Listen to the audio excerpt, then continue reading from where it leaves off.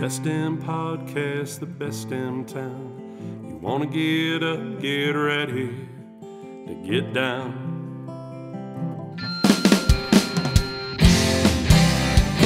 With its big wide sky and the wild river Thames, if you wanna go, we can take you there to Great Falls, Montana. Welcome to the greatest damn town in Montana, Great Falls. I'm Rebecca Ingham, and you're listening to the podcast, We're No Damn Experts. And with me today is someone I have known for a long time, and she used to bring me donuts. She doesn't anymore. They were the highlight of my Fridays. We were colleagues, very artistic, brilliant woman, and the one human on the face of the earth that introduced me to standard poodles, which I did not know existed until I met my friend, Brenda Wolf. Hi. Welcome to my podcast. It's nice to be had. So you've been in Great Falls now for 28 years. Oh my goodness. Mm-hmm. And if you can't tell visitors and guests listening to the podcast, that accent isn't from around here. Nope. Tell me where you're from. I'm from New York. How did you end up in Great Falls? I was traveling one summer with a great friend of mine from New York, and we wanted to see what cowboys were all like. So we came out to Montana and drove around for a month, and then I met a man in a bar. Perfect. He asked me to dance, and then the rest was history. So that's like the perfect Montana love story. It is.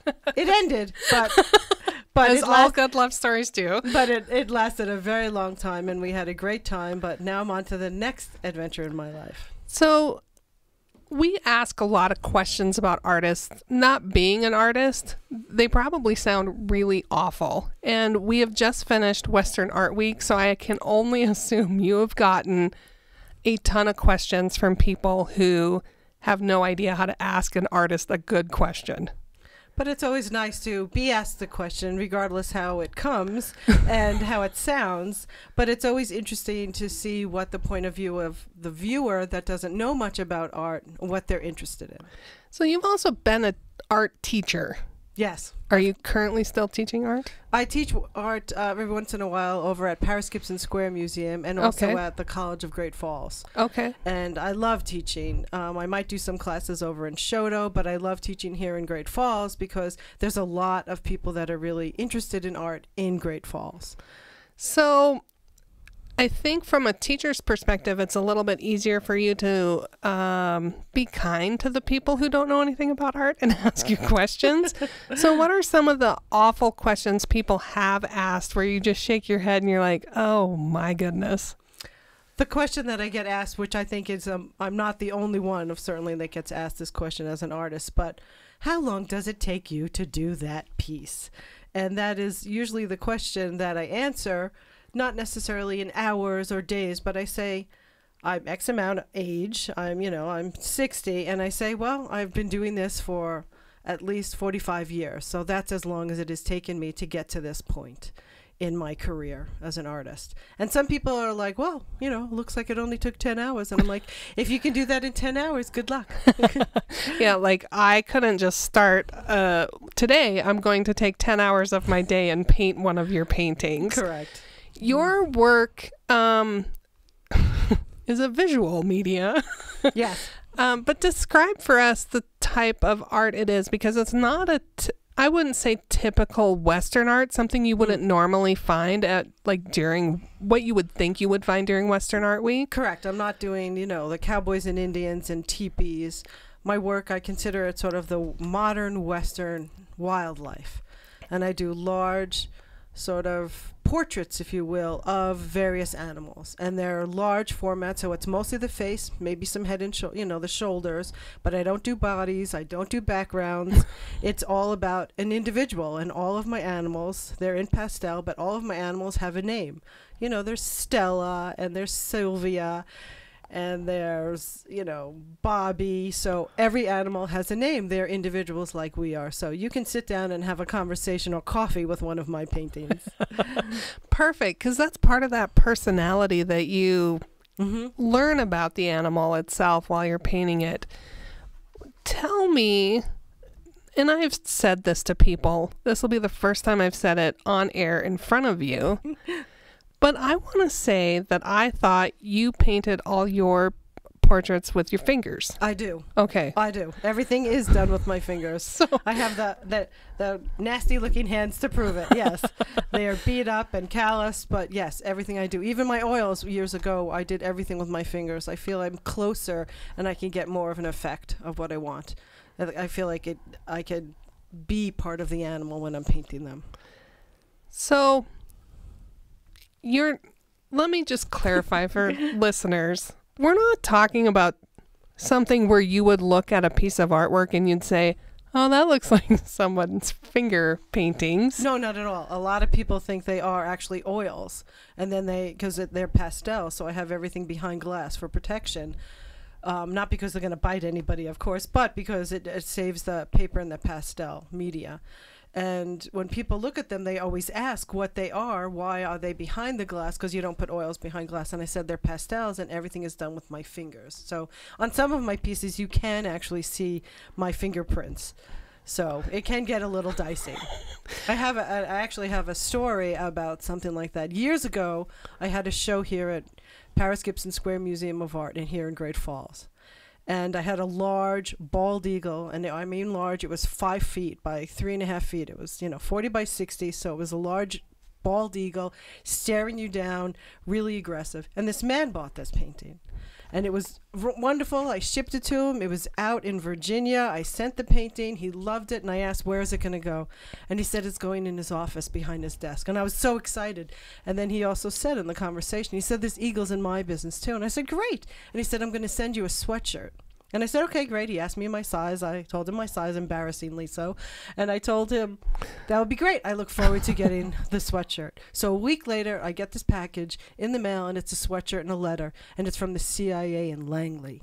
So, oh, my. Yeah, so now I have this giant, pissed off looking bald eagle in Langley. And then I freaked out and said, oh, my God, my fingerprints are all over this painting. And I realized he's probably not going to scan the painting, but it just gave me a little bit of pause. Yeah, because now all of a sudden they have quick access to your fingerprints if you decide. Yes, if I need to leave the country, I can be found. Your yes. bank heist days are over. Yeah. I'm not anonymous anymore. So how on earth did you decide using your fingers was the best way for you to paint? Because not a lot of people, I would think, do that. No, they don't. It started when I was in college, actually. I was doing really very large abstracts. And I was working with oil paint and using brushes. But then I felt like I was not getting the emotion that I wanted to convey on the canvas and or the paper. So then I put the brushes down and then just started dipping my hands into the paint and putting it on the paper. And I've never looked back. I have not stopped since. So I don't even think I have a paintbrush in my studio, maybe to like dust something off, but that's about it. I haven't used them in literally 40 years. Oh my gosh. Mm-hmm. And I love it. So I feel that much closer. So we just finished with Western Art Week. Mm-hmm. You have exhibited at one show or another, I would say, for quite a while. Oh, easily for 20 years. Mm-hmm. So what does it take to get ready to do Western Art Week? Because, just setting up the booth is half the battle. Well, that's half the battle at the end, but I would honestly say you need nerves of steel, and just a lot of energy because, people, you don't just open the show and you have all your artwork. You're gearing up for this show. So I start preparing for the show probably 3 months out. Okay. What am I going to bring? What new pieces do I want to paint before the show? And then there's framing, and then there's getting ready. And do I have this? Do I have that? Do I need cards? I mean, there's a lot of process that goes into setting up for the show. And then the actual setup is, 8 hours, 10 hours of booth and placement and putting things together and, carrying paintings in. And I mean, I have very large work, but I still present a lot of paintings. I think this year I was showing 75 paintings. Oh my gosh. It's a lot. So Well, and having walked through, I mean, I don't think I've ever stopped and actually counted how many pieces of art a booth would have, but that makes sense. Yes, and a large booth, and I try to bring a big variety. I have pieces that are small sketches from 6 inches to 60-inch paintings. So I cover the range, and I also sell cards. So anything from $4 on up. Yeah. So my mom was 3-4 years ago down for Western Art Week, and we were stopped by your booth, and we were visiting. And little did I know she had gotten just a card of a penguin, and it showed up in my Easter basket. So she must have worked really well with the Easter Bunny that year. So it showed up in my perfect. Easter Penguins for basket, Easter. and she had put it in a beautiful little frame. It sits in my office now. Very lovely. That's wonderful. And so she likes to sneak in those type of little gifts, which was really sweet because up until then, I didn't have any work to show. This is Brenda Wolf. This is what she does. This is her style. And I was so excited to be able to finally put it in there. And that's typical of, I don't only show Western animals. I always say Western Hemisphere when people come in and they're like, why do you have this kind of an animal in here? Because I show horses and I show bears, but I also show, buffalo and antelope and all those kind of animals. But I've had penguins, I've shown sea turtles, I've shown lots of different animals, tigers. So I cover the gambit. Are you exhausted after the show, or are you energized after the show? I'm exhausted. I'm truly, honestly exhausted. After the show, I say I'm going to sleep for a week, which certainly I don't do, but I think the following day it's like, oh my gosh, I have to clean the house and fill the refrigerator and do laundry and, become human again. Because the other, the last month or so, certainly the last month, like I said, it's a frenzy of framing and picking out pieces and packing to make sure I have what I need for the show. So then I become human again, not just artist. Yeah. Well, and for me, just that constant interaction with other humans.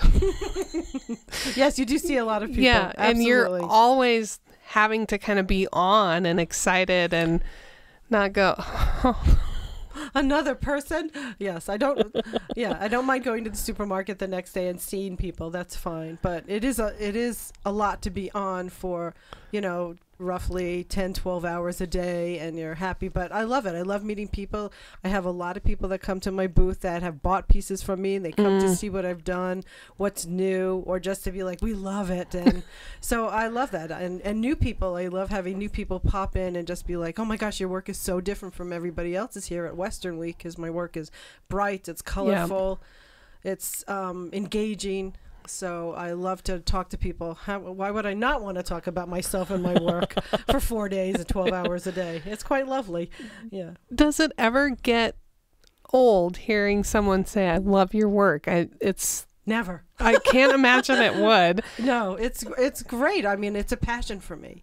I always tell people that even if I never sold one piece of artwork, I would still work because it's so part of me. It is really part of my real life. It's not a hobby for me. It's a real, like I said, a real passion, and it's very cathartic for me. I work on pieces that mean something to me, that bring me on a journey and a path. So it's my life. It's not just, oh, I'm going to paint this weekend. It is like I have to paint, and you can tell when I haven't painted in a while, I get a little cranky. Yeah. I get a little like, I have to go in the studio now. So it's definitely part of me. So it doesn't get old. Do you do commission pieces? Because I've heard artists do I don't necessarily like commissions, and other artists are like, I love commissions. And I do love commissions. I love doing them because people like my work enough to have me paint something that is personal to them, and I like doing that. So it's a wonderful interaction. One of my favorite examples is years ago I was participating in the show over at the C.M. Russell here in Great Falls, and it was the miniature show, and I had 2 little black bear miniatures in the show. And I called them Cub Scout Timmy and Cub Scout Henry. So this man approached me, from Great Falls, and he said, I would like you to paint my 2 young boys there in Cub Scouts. And I said, I don't paint people. And he said, no, I want you to paint them as black bears. Oh my goodness. So I said, I would love to do that. So I went over one afternoon and, hung out with his 2 young boys to see the differences in their personalities, and took notes and how they interact, and, who's shyer and who's more exuberant, and just sort of little nuances. And I then went back and did sketches, and then did 2 separate paintings of his boys as Cub Scouts. And it was really wonderful. And he was the couple were so thrilled that they really did capture the essence of their boys. So it was wonderful. So yes, I love either meeting animals or, people as animals. My friends are always saying, what animal do I seem to you? And I'm like, Does that seem like a loaded question? Well, you have to be kind. But it is definitely interesting. I do see animals are, a big part of my life. Yeah. So you don't do backgrounds, but you love animals. Mm-hmm. Do you get inspired by the landscape, by the area, by the animals that exist here in the Great Falls area? Or Mm-hmm. do you just wait to travel and find and encounter other animals that you might want to? I'm open to all animals, and usually my animals come to me as inspiration for something I'm going through that I need to work out, or I'll start to obsess somehow about an animal, and that's what I need to start to paint. If I see an animal, something running across the road, a skunk or a chipmunk or something like that, I might do some sketches, but not every sketch that I do turns into an actual painting. But all animals inspire me, and I see animals everywhere. I'm one of those kind of nutty people that if you're driving down the road and you see something in the distance and you think and it's a tree stump, and people will be like, oh, it's a tree stump. And I'll look at it and be like, oh my God, it looks like a camel. And I know it's not a camel, but it has the shape to me. So I see animals everywhere. And That's neat. Just, I love it. And I do, a couple of years ago, I went to Africa for a month. So when I came back, I did do a lot of African animals, and I've did lions and wildebeests and giraffes, and sold a lot of those pieces. You'd be surprised. People here in Great Falls want other animals, like they, Right. other than just, the antelope or, the deer, stuff like that. But I just think there's animals everywhere, and you can discover really interesting pieces about their faces that fascinate me. There are certain parts of animals that I really love to paint. Bears, I really like to paint their eyes and their shapes of their heads. And my horses, I love painting horses because they have a beautiful, strong neck. So all of my horse paintings show mostly them in profile because I love to see their strong necks. To me, horses are majestic, and they have just such a beauty and a grace to them. So there's certain animals I will continuously paint, and there's parts of them that I see that I just am in love with. So you exhibit not just at Western Art Week, which is one time a year. You exhibit all over. Yes, I have galleries all over Montana. I have galleries in Choteau, in Augusta, Lewistown, Big Timber. I've shown in Billings. I've shown in Helena. I'm sure there's other places that I'm not thinking right now. And I've done other shows outside of Montana as well. Years ago, I was part of a big horse show down during the Kentucky Derby. Yeah. I had my own show out in the Climate Museum out in Washington. That was on that was all on endangered animals. So I did 20 paintings of all endangered animals. And on my website, I have that separate, so you can see all of those animals. And I love doing the endangered animals because I research them, and of course, it was quite sad to just see how many are on the endangered list. But I tried to find some really beautiful ones and give them justice. Yeah. So that was a fun show. So is there a big difference between like Western Art Week exhibiting and the Kentucky Derby Horse Show exhibiting? Or is it always kind of similar things that happen, just different people? Well, I think when people go to art shows, I think that people are all very similar. They have an interest in art, and they're seeing what else is out there. They enjoy it. A lot of people don't have access always to a really world-class or even a great museum. So going to Okay. art shows allows them to see really wonderful art. And people love to talk to the artists. Believe me, if I had a chance to go to an art show that, Van Gogh was at or Rembrandt and I could meet them, that would be really stellar. So people love to talk to the actual artists. So people are not necessarily different anywhere, but the shows, depending on what is happening in that particular show, like I said, that show in Kentucky was a horse show because it was, Derby week. Right. So it depends. Usually there's a theme, or some of the galleries that I do, they have shows. A couple of years ago, I did a show in Billings, and it was a bird show. So I actually did a vulture. I think vultures are so actually very beautiful. And Yeah. they're ugly, but they serve such a purpose. Right. And they're really very beautiful. I love storks. I really love painting birds, so storks and vultures, and I love painting owls, and so birds are just fascinating. Have you ever done a sandhill crane? Because I think those are the weirdest looking birds I have ever seen. I have done a sandhill crane. I have. Her name was Roberta. Yeah, she was really beautiful. That red spot on their head, it's just this brilliant, beautiful color. In contrast to sort of the whitish gray of their heads. They're beautiful. Yeah. Really, really beautiful. I had never seen one up until about 20 years ago. Oh, they're fabulous. When we were in, further out in central Montana, and Great Falls is in central Montana, but Yeah.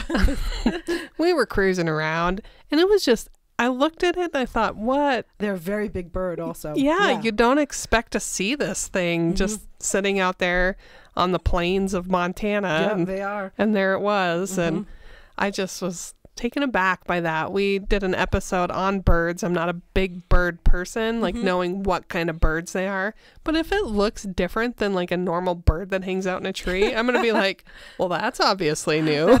That bird is taller than I am. Yes, they're very big, and they're interesting, the way they walk and how they conduct themselves, their little mating ritual. They're really quite fascinating. And birds are, I used to think, I would never paint a bird. Then I started painting eagles, and then I started painting egrets, and then owls, and more birds have come into my life for painting them, and great blue herons, and obviously the storks and the vultures. I think birds are just really beautiful, and because the shapes of their heads and their necks. I love painting swans. A few years ago, I had a swan in the Yellowstone Museum, and that was for their auction in the spring. That's out in Billings, and it was Stanley, and it was a great, huge 60-inch head-on version of a swan, and I called it Stanley the Brooklyn Swan because he had such attitude, and it was all beak and all face, but the coloration that I can get, the whites and the blues and the grays in their head and then their beaks, they're just, birds are fascinating, Do you so many different struggle parts. sometimes with getting the right colors? I mean, because sometimes there's only so many colors in the world. You got to do a lot of mixing and Yes. getting the right color. Do you ever go, this is just not working? My work is not such that it's super tight where you look at it and say, that's a photograph of a goose or of a great blue heron. So I put actually a lot of colors that are not natural to the actual animal. In my black bears, there's lots of blues and grays, and then in horses there might be a lot more reds and not just browns, depending on the horse color. And then in my great blue herons, I have lots of blues because they're lighter, or my egrets are more blue, just to give them various coloration. I mean, the bird is white, but you can just see for shadows and stuff. So I'm not struggling to get the perfect color. I'm struggling to get the emotion of the animal. Okay. Okay. So what is the worst question someone who is unaware, like they're going to come up, they're going to ask you a horrible question and they have no idea that it's a bad question? What is that question the worst one you've ever gotten? The worst question. So that our listeners will never do that. They'll be more astute. Well, I wouldn't necessarily say it was the worst question, but here might be an example that is close to that. I had a giant oil of a bald eagle. Okay. And this man, who I assumed was sort of a rancher, came over and asked how much the chicken was. And I said, it's not a chicken, it's a bald eagle. And he said, I know it's a chicken. And I said, I painted it, I know it's a bald eagle. So there was a little bit of an argument over that. And so I don't think you should necessarily argue with the artist of what the actual thing is that they painted, you know. So that was probably not necessarily the worst question, but it was like, you know, why are you painting this, you know? Yeah. So I don't know. I don't necessarily really think there are bad questions because everybody's curious. Everybody wants to know. I mean, a lot of people want to know about your process or why you paint what you paint. So, you know. What is a great question who someone could ask who is probably shy or a little bit nervous or maybe starstruck to be able to talk to an artist? What's a good opening question that they could come up and get a good conversation going? I think all artists would be happy to talk about what perhaps their inspiration is. If somebody that is a little timid about asking and they don't necessarily know what the question should be that they can open with, they could come over and say, where do you get your inspiration? Okay. What drives you to paint what you paint? Because that just opens, this is why I do it, this is because I love this, or when I was 5 years old, I tripped over a goat, and this is why I paint goats, you know. So you never know where it's going to lead. So I think that's always a good opening question. And then that could lead into process. And then it opens and makes the viewer, the person looking at the artwork, a little bit more at ease because they can relate to, oh, yeah, there's other things that I have seen or done in my life that have inspired me to do this. So I think that's a good opener. Do you spend a lot of time during the shows visiting with other artists as well? I try as much as I can to because, I mean, you see these people over and over at the shows and maybe only see them once every year. So I try to get around and see what everybody's doing, who's doing what work and what is new. You know, you've seen these artists. I've known some of these artists for 25 years. And so it's nice to see how they advance. So I try when I can have somebody certainly watch my booth and I can run around and look at all of the art. Sneak away a little bit. Yes, it's fun. Like this time I got a chance to see an artist I have not seen for 18 years. Oh, and wow. He was at this show and it was just, you know, it was like old home week. It was like, oh my gosh, you know, so it was really wonderful. And he's from North Dakota, so it was really kind of nice to get a chance to visit with him again. So are there artists that you've gone and seen what they're doing or trying or experimenting and and then you're like, I'm gonna change it my style a little bit. Do you ever do that? I don't. Yes, I mean I'm trying to push myself, and experiment and see and push the boundaries of some of the things. I sort of use the example as many years ago when I started doing this. I came from New York and I started doing the Western Art Week and I was showing 5-foot large faces of animals, of bears and grizzlies and polar bears, and people were like, hey, there's no polar bear here in Montana. But to me it was yin and yang, so people would not even come into my booth. They were just like, oh my gosh, they're so huge and they're in your face, people were just like, they're so huge. And now if you walk around 20 years later, a lot of artists are doing large up close faces. So I feel like I was a total trendsetter for that. So influencer. Yeah, so that's me. I'm just the Irish setter. So I'm just trying to not necessarily change my style, but move it along. I have to grow. I have to experiment. I don't want people to say, oh, I have one of hers, I don't need another one because it looks similar. So I'm always pushing the envelope of seeing and trying new things. And I mean, I will always paint animals, and they'll probably always be personal. But what's interesting, if you haven't seen my work, is I was always doing one single animal, and over the last couple of years, I started painting 2 and 3 animals in the canvases now. So it's really wonderful. I recently changed things in my life, and I have a new man in my life, and it's a great love. And now I'm showing 2 wonderful animals in my paintings. It's really interesting. So I just did a painting of 3 ravens, and it was called Ted, Ginger, and Mambo, and they're just happy, and they're interesting, and they're interacting with each other. So that's something new for me as well. So, that is interesting. It is. I didn't even. We did such a quick run through at the Western Living in Design Show. I know that's not the right name anymore. No, it's called the Great Western There we Art go. Show. Chuck was here earlier today, so I should have remembered, but I didn't.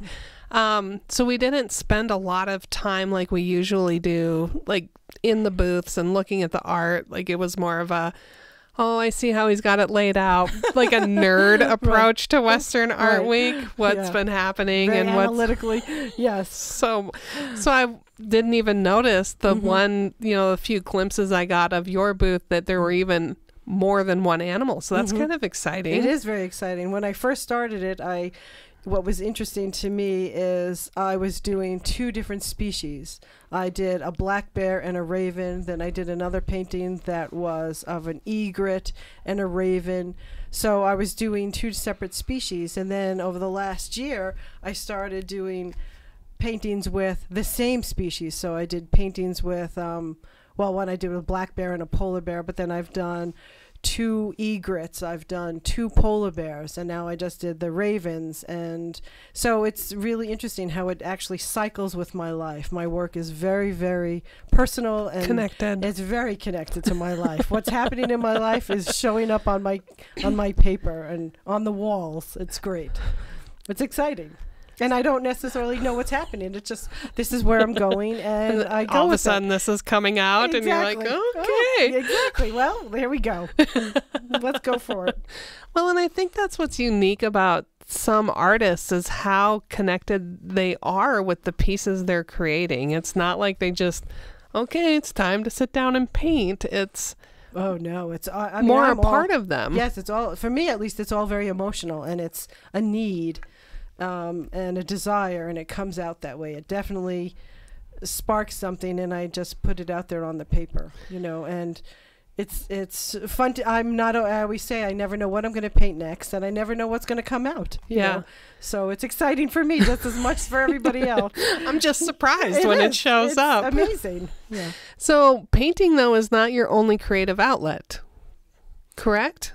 I do other things. Are you referring to graphic design? No, not even that. Just the way you create your living spaces has always been creative. The endeavors that you tackle are always creative, in my opinion. But this is coming from an analytical nerd who's just like, everything she does is so creative. I think I was always like that when I was a kid, or through college and stuff. I always did things. I think I saw things differently, and not that this is art related, but like when I was in college, I couldn't necessarily afford extra things. I couldn't afford. I'm in art school and painting. Everything would go to supplies and paint and paper and stuff like that. So I couldn't afford like earrings or jewelry and stuff. So I would go to the hardware store and I would buy sink drains and little nuts and bolts and little things that you would, use as gadgetry, if you will. And I would stick them in my ears with paper clips, and I would make jewelry, and I couldn't afford bracelets. So I used to slice onions and wear fresh onions on my wrist because they glow at night, which is very cool. So I would use those as, a big onion on my wrist and all the rings. And I couldn't afford jewelry other than, things, and I'm fascinated by spoons, so I used to go to cheap stores and buy giant spoons and pin them to my shirts and wear giant spoon from shoulder to shoulder, and soup spoons and stuff like that. So I guess I always looked at things in a very sort of creative outlet way. But there's there's an artist down in Miles City that creates a lot of jewelry out of spoons and forks and I have fork earrings. Yeah, I do. Yes. So, and I think there's even an artist locally that creates rings out of spoons as well. I saw some down at the Blue Rose once, and I'm like, oh, this is gorgeous. Right, but I actually just wore the whole spoon. Yeah. Hey, I just pinned the whole spoon, top to bottom, right to my shirts. I love spoons. I would just wear big spoons. Yes, not soup ladles; those were too big. Yeah. So I guess I always had a different approach to things, and it started when I was very young. Another kind of silly example is when we were kids, my mother would always say, bring all the laundry down. I had, 3 sisters, and my older sister would not bring the laundry down. My other sister she was, became the lawyer, so she would bring everything down and separate it, the dark laundry and the white laundry, and put everything perfectly. My younger sister would only bring half the laundry down, and then when I would bring the laundry down, which we used to scare my mother, I would bring the laundry down and then I would make dummies. I would stuff a pair of pants, a pair of socks, and a shirt and sit them on the washing machine. So one would be the dark clothes dummy and one would be the light clothes dummy. And I'd sit them on top, like scarecrow kind of things, on top of the on the washer and dryer, and their legs would be crossed and their arms would be around each other. So that's how I would do the laundry. Well, I think creativity, if you foster it, if you notice it early on, nurture it. Yeah, because I think it can be one of those things that gets stifled by people. I took a jewelry making class a long time ago. And I'm like, I'm creative. I can do creative stuff. And I take this class and I was enjoying it. And they're like, okay, now go pick out your beads. And I couldn't do it because I'm like, well, what does it need to look like? And I could not trust that process of just grabbing things that spoke to me and then figuring it out as I went. So I did the one class and I never That's too bad. I think never you did probably it would have again. been really good at stuff like that. I think for me, I think if I were to allow myself to take the time to embrace it, I would probably do fine. But it's that I want to do it now. I want to just get it done. I want to know what that looks like instead of trusting that process. Well, I think a lot of people, as adults, if they are going to take an art class or do something crafty, either way, fine art or crafts, they already have an idea in their head that they're either trying to approach, and then they get frightened that they're not going to get there, so why should I even bother trying? If I can't make it look like a Tiffany bracelet, why am I even going to try? But you should try and just trust in what you're going to do, and you have to allow yourself that privilege to fail or take another route and say, let's see what this looks like. I think it also, personally, I think it starts at a very young age, that when kids are starting to color and people are like, well, the sky has to be blue and the sun has to be yellow. I mean, they use the line, don't, color out of the lines. I didn't even pay attention to the lines. And I was like coloring the outside of the book. I was, the sky's going to be green and the sun's going to be pink because green and pink look nice. So it's sort of, and it gets stifled slowly that way. And it's sad that they don't allow kids to be super creative. There's a lot of people and a lot of parents that raise their kids to let them, draw on the walls, and hey, all power to them. I think it's great. So, but it's a hard thing to let go as an adult because you see what's out there already and you already feel the competition, and you shouldn't. You should just relax and enjoy and see what comes out. I personally, because I have a lot of people that come to me in my booth and they're saying, oh, I can never do this, and I'll ask what they do. And if they're like a dentist, I'm saying, well, everybody's creative in their way. Yeah. If you're dealing with, cleaning teeth every day, maybe suddenly you do it in a different way. You hold the tools a different way, or, you have to find creativity in every part of your life. It does not mean that you have to do a painting or design a bowl or, come up with a magazine illustration. It can be anything in any way. So I think you just have to, eke it out of whatever your daily life is. Is there some type of art that you would say no to, that you wouldn't be open to? And I'm going to preface that question with, we're getting a mural painted here in our office. We worked with a few different artists to kind of work through some concepts and found one we really, really like, and now we're moving forward with that. Oh, that's great. But some artists we've talked to, like, hey, we're looking at painting a mural, and they're like, that's a great thing to do. And I said, would you be interested? They're like, no, we are not interested. So are there types of art projects or things that would be creative outlets where you shut the door on or say, no, it's just not for me at this time? Sculpture is hard for me. Because I can make my paintings look very three-dimensional, but like college and in high school, when I was working on sculptures, the teacher used to come over to me and say, well, what about the back of the sculpture? And I was like, who cares? To me, I only was looking at the front. So it was really difficult for me to think three-dimensionally, like I'm going to walk around this. I have to think of what the back of the head of this looks like. So sculpture is hard for me. I mean, the sculptures that I did that were successful were reliefs. They were flat on one side and came out that way. So sculpture is hard for me. And like I said, I once tried pottery, and I couldn't center the clay on the wheel. I was following that thing around the wheel, around and around and around and around. And I was like, okay, I'm getting off. Yeah, I'm not doing this. I'm done. So three-dimensional things are hard for me. Yeah. So you've been here for 28 years in our fine community. I'd say you're a staple resident of this town. Granted, cowboy dreams and love landed you here. Is that what will keep you here? Do you ever envision not being in Great Falls? No, I love being in Great Falls. It's a great community. There's wonderful museums here. There's a lot to offer here. There's the symphony. I mean, I'm from New York, so I used to go to the symphony, so it's wonderful to have that access here. And there's Broadway shows that come through. There's good theater. There's decent restaurants. I mean, Great Falls is a great little community, and people know each other and are very friendly here. So it's a big, small town. Yeah. Did you expect that? Did you expect that in Great Falls you would find the kind of art scene that we have in the... No, not at first, because it was, coming from New York City, it was certainly a change, and I wouldn't necessarily say a downgrade, but it was a smaller community, and you just have to find that outlet, which I did. The C.M. Russell Museum is incredible. The History Museum is wonderful. Paris Gibson, I've been associated with for many, many years and have had shows there. The colleges do a wonderful job. So it's a wonderful town to come and visit or live in. You're by the river. There's a lot of activities here. It's a wonderful, very open, giving community. I couldn't have said it better myself, and that is really my job. I'm glad I could help.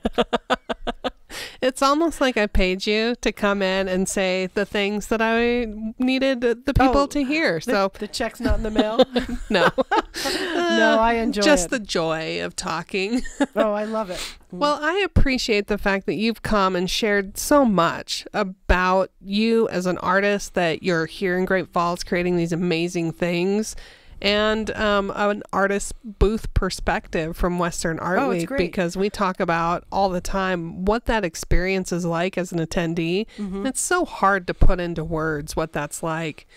And then you can't even imagine what it's like to be an exhibitor, getting prepped and ready. And well, what's wonderful about the art show is that at the Great Western Art Show, and there's the other shows in town as well, there's such a variety. At our show, there's home furnishings, there's photography, there's jewelry, there's ceramics, there's textiles. It's not just paintings and bronzes and other sculptures. There's a tremendous amount of variety. There's Indian art. There's more crafts in some of the shows. It's a world-class show. The Western Art Week is really fantastic here in Great Falls. It really affords many artists the opportunity to show what they do. And the thing that I'm most excited about is we've had, since COVID, this craziness of not having Western Art Week, then having Western Art Week in the summer. The summer, which is awkward for anyone who's been a part of Western Art Week. And now we're moving forward with a world of Western Art Week will continue to happen in March, but we're going to have this fun new experience that's going to occur in August around the Russell auction. Right. So I'm really looking forward to seeing how that plays out, which won't be a Western Art Week experience. It will be still an art experience. It will be an art event.